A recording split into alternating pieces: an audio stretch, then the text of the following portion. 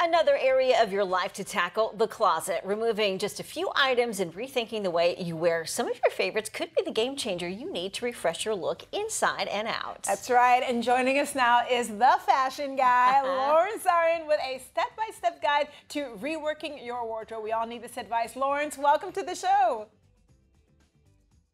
Hey, ladies, it is so lovely being with you. And yes, this is what plagues every single woman, and I will say even a few men, when it comes to what to wear, what to keep, and what should I do. Okay, so Lawrence, you say the first step to getting organized in the closet is to do your homework.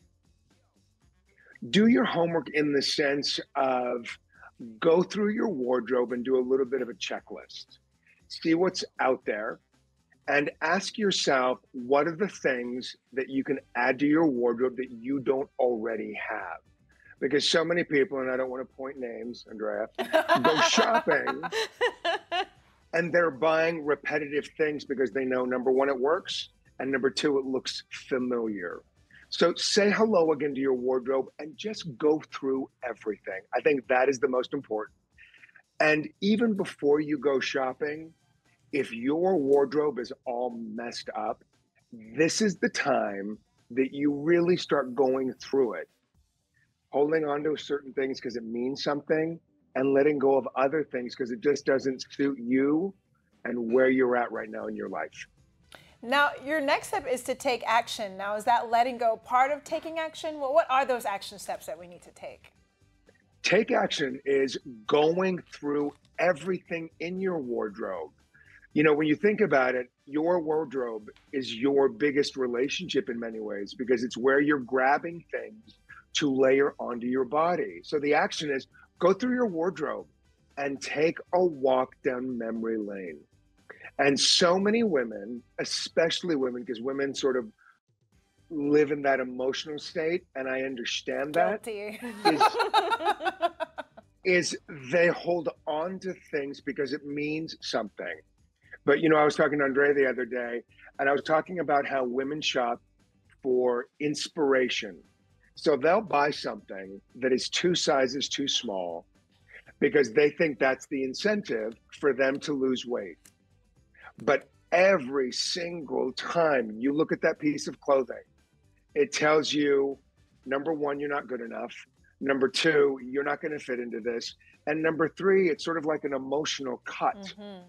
So if there are things in your wardrobe that aren't the right size, why are you holding on to them?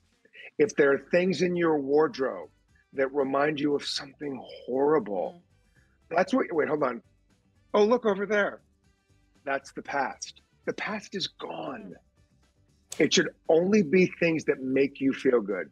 That's a great explanation because it's really redoing the wardrobe from the inside out, meaning inside yourself and reflecting what's on the outside. So, Lawrence, what do you see as the wardrobe trends for 2023? Yes. You've touched on a few of them, and storing your intentions is really important.